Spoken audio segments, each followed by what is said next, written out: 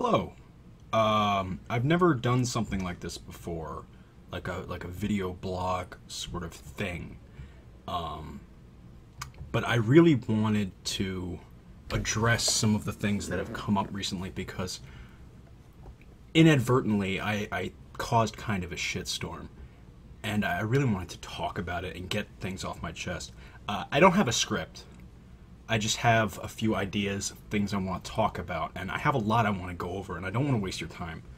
But I have no idea how long this is gonna be, so if you look down at the time, it's like 3 hours long. By all means, fucking go. Like I'm not gonna judge you if you don't want to listen to my ugly face ramble on for like a half an hour. But yeah, so I am Redgrave, and I authored the Paleblood Hunt, and it's sort of been the source of a lot of controversy lately, and I wanted to go over it. I don't really know where to begin, so I figured I would just start at the beginning and sort of go from there. So about 2 months ago, I published the Paleblood Hunt on the Bloodborne subreddit, and it was the culmination of really a month of really intense, hard work that I had put in.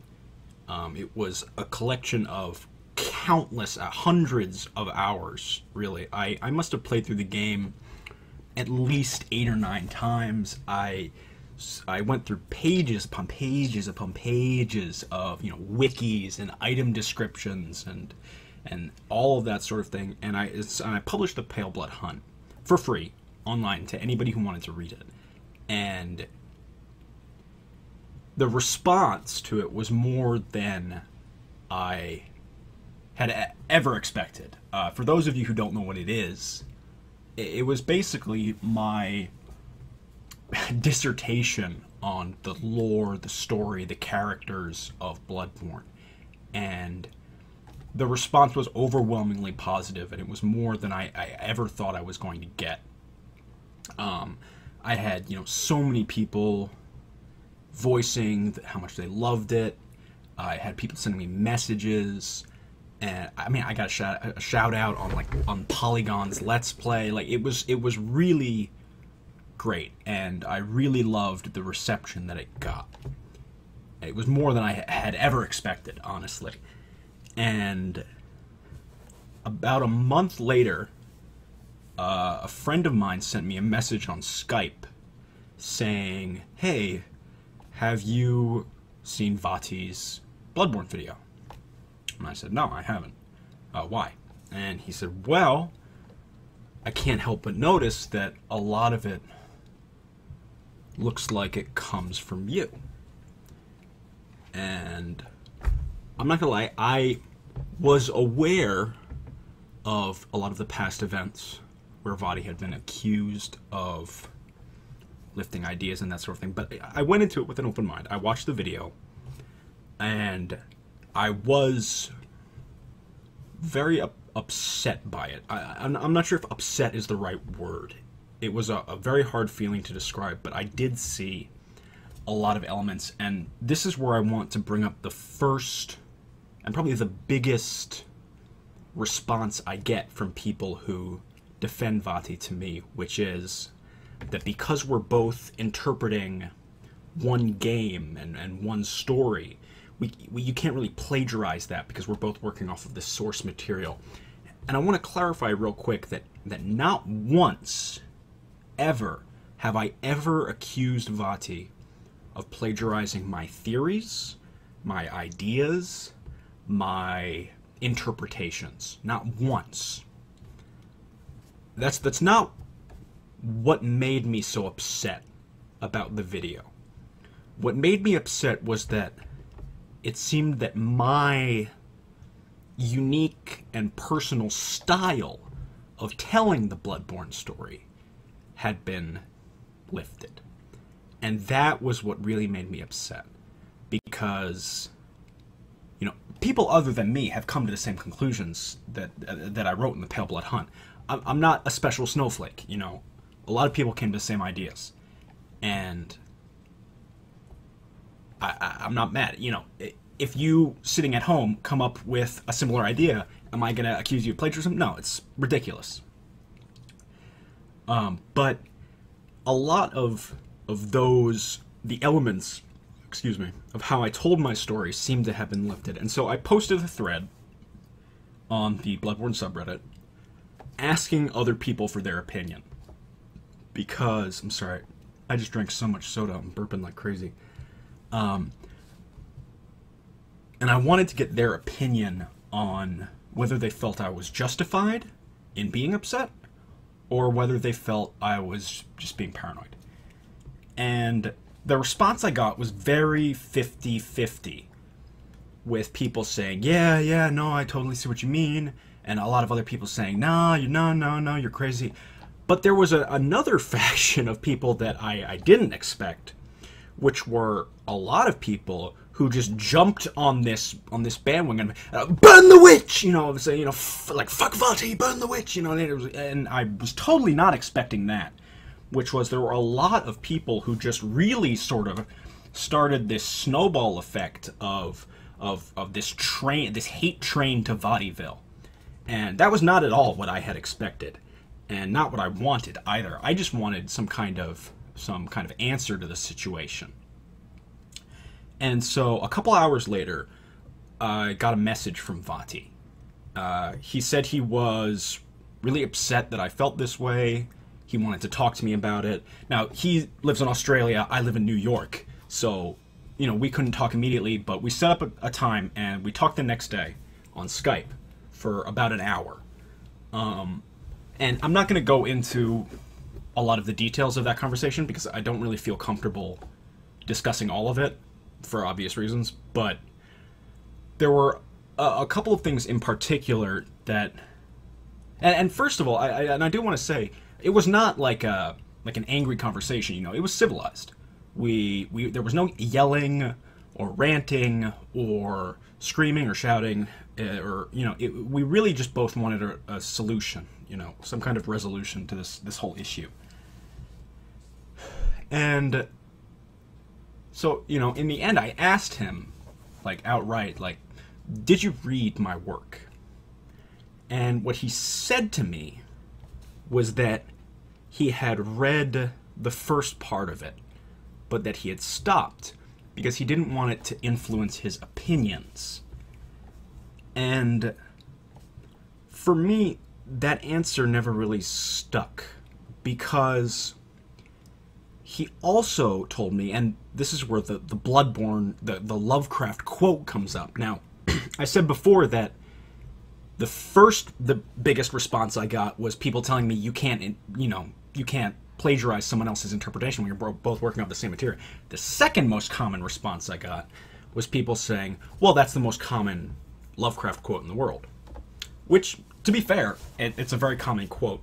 The oldest and deepest emotion of mankind is fear, and fear of the unknown, yada yada yada. It's a quote from Supernatural Horror in Literature, an essay that Lovecraft published in 1927, I believe. I've been a huge fan of Lovecraft for a long time. I've read all of his works, all of his essays, thousands of times.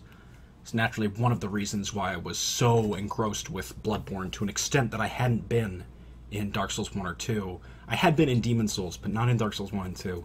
To the level that I had been in Bloodborne was because of that cosmic horror element. And on the surface, it's a very simple quote about how the unknown things are scary. But it's not actually what the quote was about. He wrote it in his essay, Supernatural Horror in Literature. It's the most comprehensive history of... That's my cat. He's loud. It's the most comprehensive essay on horror literature up to his point in time. Obviously, there's no Stephen King in it, which would be, if you were writing it after Lovecraft, you'd talk about Lovecraft and Stephen King, and then you'd be at the present.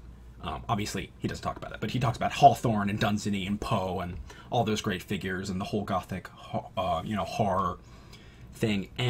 But what the quote is really about, And he opens the essay with it. It's a quote about the oldest and strongest emotion of mankind is fear, and the oldest and strongest kind of fear is fear of the unknown.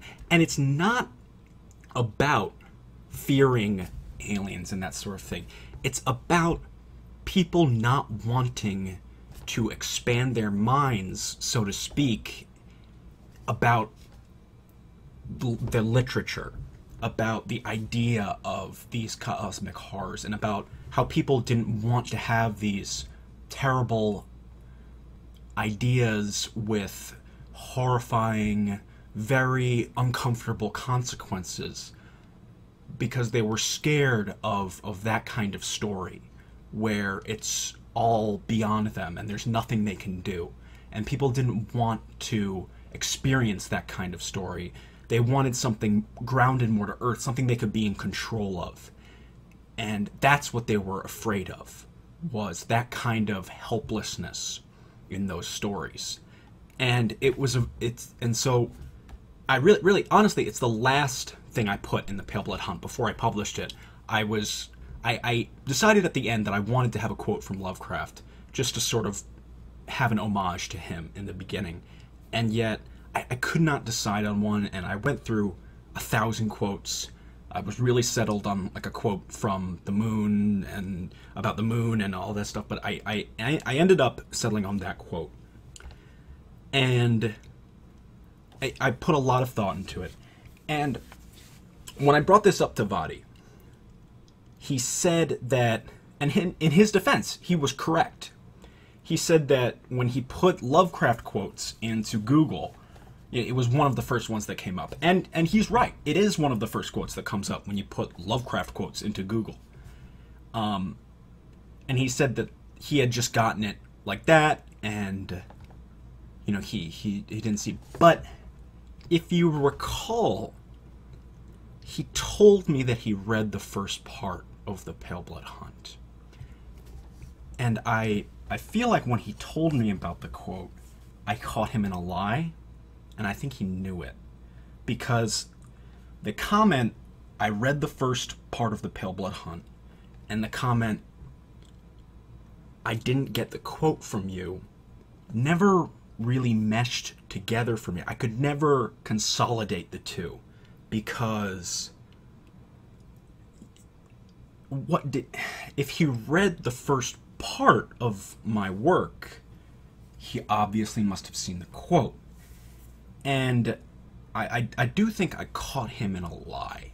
And I don't know why exactly he lied, but I think he knew that I had caught him in a lie. Because after we discussed the quote, the conversation got a lot more withdrawn. It ended pretty quickly after that, because we both sort of realized that we were not going to come to a satisfying conclusion. And that was pretty much left at that. I pretty much just left it at that. I went on with my life. I moved on. And I'm not gonna lie, I was upset, I was angry, I was frustrated, there was a lot of emotions, but in the end, I just sort of moved on. And then, about 2 weeks ago, I got a message from Aegon of Astora, who I'm sure, if you're watching this video, you're familiar with. Aegon told me that he was starting a new Bloodborne Let's Play, and he wanted to discuss my lore while he was doing it.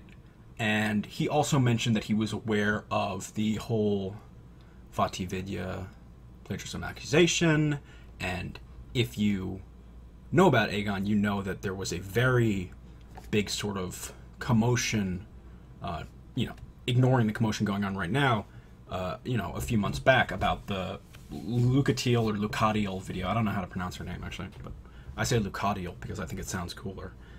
And so I was aware of that, and I said, yeah, you know, that's totally cool. I'd actually, you know, I was like, I'm a huge fan of it. I actually was a big fan of his, and it's a shame, and we'll get to, you know, him taking his stuff down later, but it's a shame he did take his stuff down, because his video on Jura was one of my favorite, absolute favorite, Souls-related videos I've ever seen. And so I was a fan of his. And so I was like, yeah, absolutely. And I'll be happy to, if you want to bounce ideas off me, totally cool, happy, you know, all that sort of thing. And that was the last I heard from him until 2 days ago. And 2 days ago, he published a video entitled Vaatividya, Patreon supported plagiarist, which I'm sure if you're watching this video you've heard of. Now, objectively speaking, the video is incredibly well made. Even if you're for or against Vaati, it's a very well made video, if only because everything you need to know about the situation can be found within that video. All the sources are there. You can, if you have any questions about anything he talks about, there's a wall of text in the description where you can look at everything. You can look at all the threads he took everything from. You can look at all of Vaati's videos he took everything from. So all that information is really there. As for the video itself, it is really well done. Personally, if I had been the one doing it, I probably would have omitted the last 5 to 10 minutes where he, and I don't think this was his intention, but he starts to really sort of go after Vaati's character. The portrayal of him on the Bonfireside Chat podcast seemed a little unnecessary to me, and the remarks about Let's Plays, I think, specifically hit a chord with Aegon, because Aegon, the majority of his content were Let's Plays. So I think he was particularly offended by that. And I don't think he really got his message across the way he intended. It came off a little aggressive and a little unnecessary. But I think the most important thing to note is that it got a lot of attention. Like, a lot of attention. Now, when I made my thread accusing Vaati, not accusing, but suggesting Vaati may have plagiarized me, I got a lot of angry messages from people telling me I was an asshole, telling me that I just wanted his viewers. I don't even have, I don't even make videos other than this one. But telling me that I was jealous. And that was the one that hurt the most, I think. It was the one when people told me I was jealous of him. And I think the reason it hurt the most was because at some level it was true. And I was jealous of him. And I still kind of am. Because, he makes this living off of his passion. He has so many fans. And the comments that hurt you the most are the ones that have that kind of ring of truth to them. And so I think that's the one that hurt me the most. And I got a lot of these messages. Like, my inbox was flooded. And Aegon's video, which got maybe 50,000 views in 24 hours. Now, I can't speak for Aegon. And in Vaati's response, he wrote that he had gotten death threats, and if you think he was making that up to defend himself or something, to paint himself as a victim, you've never been on the spotlight in an internet argument, because the kinds of messages you will receive... Look, and I play Dota, so I'm used to getting flamed for no fucking reason, but the kinds of messages you will receive when the spotlight is on you in, like, an internet drama storm, you have no idea if you've never been there. It's really crazy. So if you think for 1 second that Vaati's making up the fact that people sent him death threats, you have no idea. And so Aegon's video got maybe 10,000 times the attention that my post had gotten. So I can't even imagine what kinds of messages he sent me. Right after he released the video, we were talking about it a little bit, and he told me that he had been really obsessed, kind of, with this video, and that it had really sort of taken over his life for the past week to an uncomfortable amount, and that he couldn't sleep because of it. He had to focus on it and focus on it and focus on it. He really just poured a lot of energy into it. And, unlike me, there's absolutely no shred of jealousy in Aegon. I can't speak for him, but he does stuff outside of the Souls stuff, way more stuff than that. This is really small-time thing for him. So, you know, what I'm trying to say is, I think he was kind of upset by how much this had affected him. And what really upset him the most, I think, was how people misinterpreted and sort of didn't really take in the video and sort of just got it wrong. There was an article on Kotaku by Patrick Klepek. I think that's how you pronounce his last name. And it's a really, really shittily written article. It's a really scummy article, actually. I mean, first of all, Patrick Klepek should never have been allowed to write that article, because he's actually very good friends with Vaati. You know, he and Vaati tweet at each other, and he's done interviews of Vaati in the past, and, you know, they email each other, and they talk, like, they're friends. And it's a really, really terrible conflict of interest to have a friend of someone who's being accused of these things write the article. But not even that. Ignoring that, I can put that aside for this. I mean, we all know that video game journalism is a fucking joke. So I can even put that aside, but the article is written in a really scummy manner. It opens by saying that Vaati is being accused by a rival Souls lore analyzer. And it paints this really sort of nasty... It sets this nasty stage for the whole situation.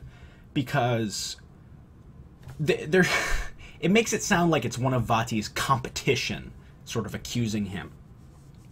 And there's no competition going on.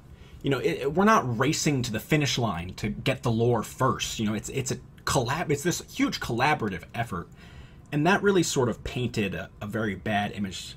And then it started going on and on about the plagiarism software. Now this is number 3 on the things that people ask me about, and it said that Aegon put, you know, Vaati's transcription into this plagiarism software, and there's no way of knowing if it was triggered by item descriptions and stuff like that. And first of all, he didn't fucking put it into the plagiarism software. And before you send me a message, neither did I. I've had so many messages from people asking me what I put into the plagiarism software. I didn't even know it existed, that people had done this on game FAQs. So I had no part in that. But... And the worst part of it is that that's all in the video. It's all clearly documented in the video. What was put into the software, when it was put in, by whom it was put in, all that stuff is right there in the video. And if you took even a minute to open the thread that's linked in the description, and you went to the Game FAQs thread and you read it, you could clearly see what was and what wasn't, and all that stuff. And it was all right there. And I think the idea that a lot of people were sort of bringing up these accusations that, you know, maybe false positive because of item descriptions, and, oh, I can't believe Aegon put in only such and such words. It's like, did you even watch the video? Did you even do your research? That sort of thing. And I think those were the comments that sort of really pushed him over the edge.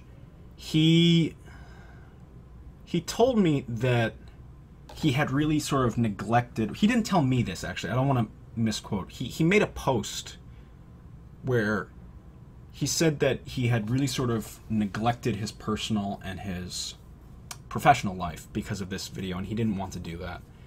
And so he put all his videos to private, and the Vaati accusation video is unlisted right now. So you can only get to it if you have the link. And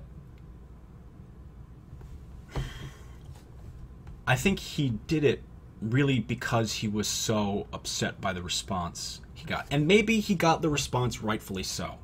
Maybe he was too aggressive. Maybe he was too... whatever. But I really want... So that's where we're at right now.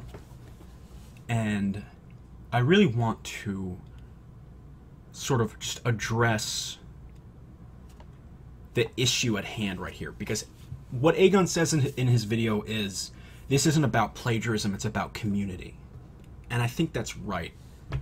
So I want to go back to what Vaati told me which is that he didn't read my work because he didn't want it to color his opinion.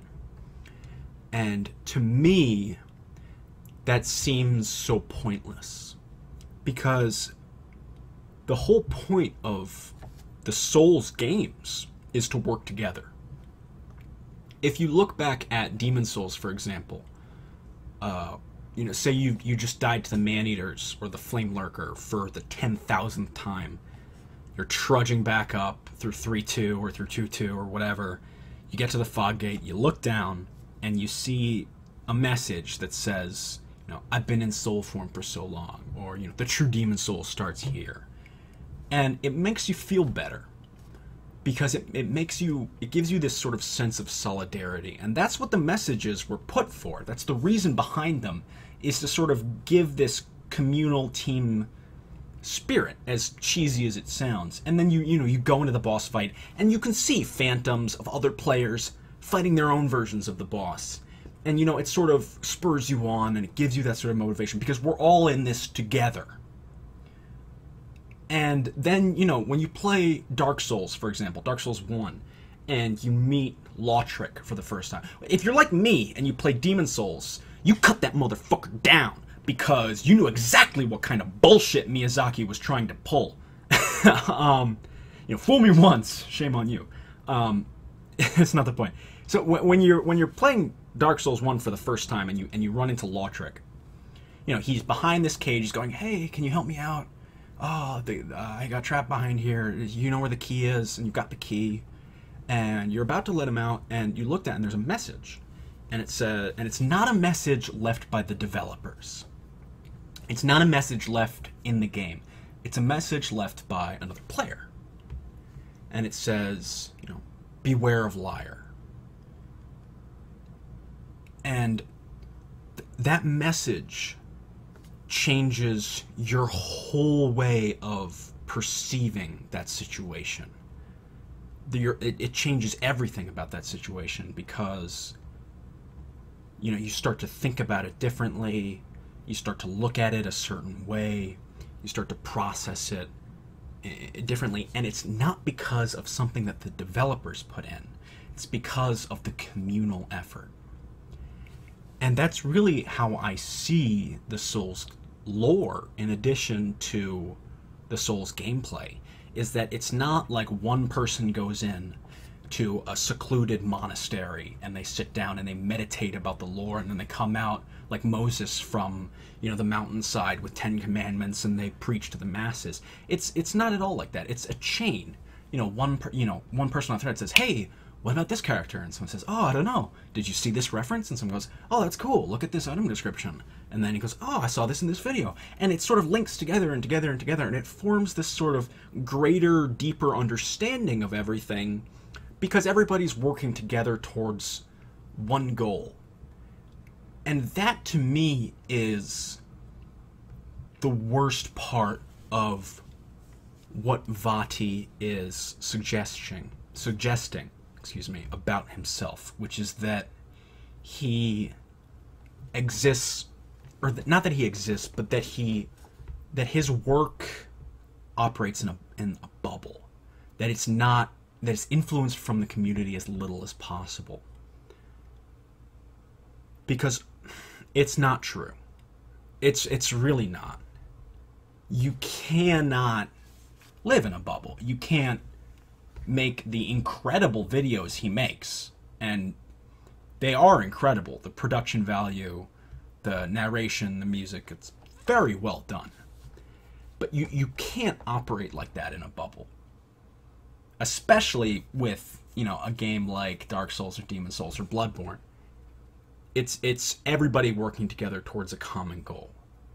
And that's what sort of hurts me so much, is because all Vaati has to do, and is do this, is just one, he just has to, not even in the video, just in the description, say, "Thanks to the Souls community for their continuing effort in understanding the games and the story and the characters." And if he did that, I think a lot of the hate would sort of die down. Because Vaati, you're you're not an innovator. You're an aggregate, and there's nothing wrong with that. You know, you've said this yourself, like that you take all of the ideas and you swirl them, and you know, Thomas Edison didn't invent the light bulb, but he was the first person to make it commercially viable and to bring it to the masses like that. And it's called Con Edison. It's not called Con Tesla. So there's nothing wrong with being that aggregate, but you can't pretend that you aren't. And you say you don't pretend that you are, but by staying silent on the issue of whether you are, by sort of waffling between, you are saying that you're independent of it. And I think that's what this is all about, is that community, because going at it alone, you know, going over the Souls lore alone like that, it's just like playing a Souls game in offline mode. I mean, what's the point? Sure, the challenge is there, but you miss out on so much, and it's really such a shame. And I don't know. I don't really have much else to say.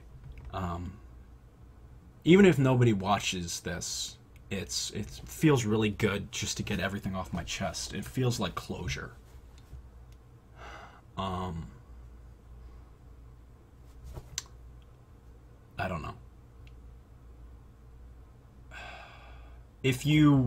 Thank you for watching, if you've stuck with me for God knows how long. I'm not even going to know how long this is until I look at the time, and I really fucking hope it's not over 20 minutes, but I know it is. I fucking know it is, but I really hope it's not.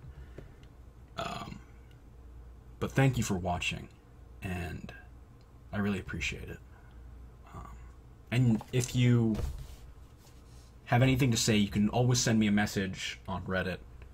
I'll have my information down below. You can always feel free to send me a message at any time. Or you can send me a message here on this YouTube channel. And that's really all I had to say, so thank you for listening.